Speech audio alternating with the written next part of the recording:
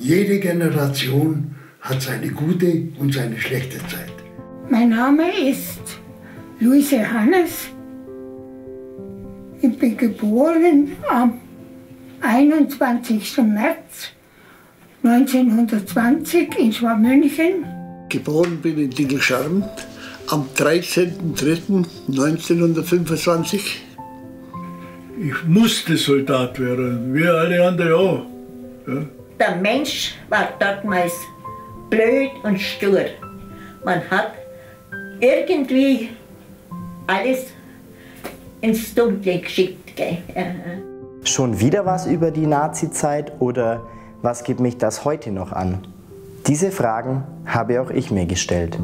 Da hat man nicht gewusst, gehen die wieder oder bleiben die oder was. Das ist die gleiche Propaganda wie der Hitler.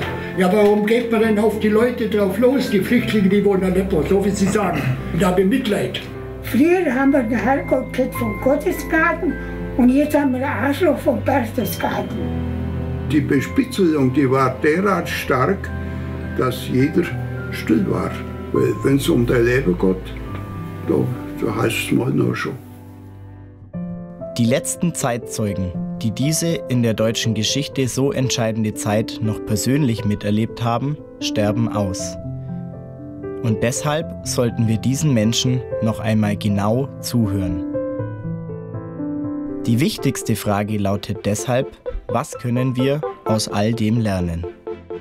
Jetzt, was soll ich noch lachen, wenn es solche Deppen gibt. Das ist das Entscheidende. So ein Diktator, der kann nur groß werden, wenn er vom Volk unterstützt wird.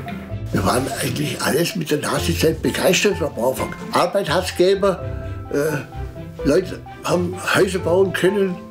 Ja, wessen Brot ich esse, dessen Lied ich singe. Meine Mutter hat nicht mehr aufhören wollen, weil sie gewusst hat, dass wir 4 Buben. Ich sage, alles darf kommen, was gut liegt, wenn man unsere junge Leute verschießt. Ich sag's dir.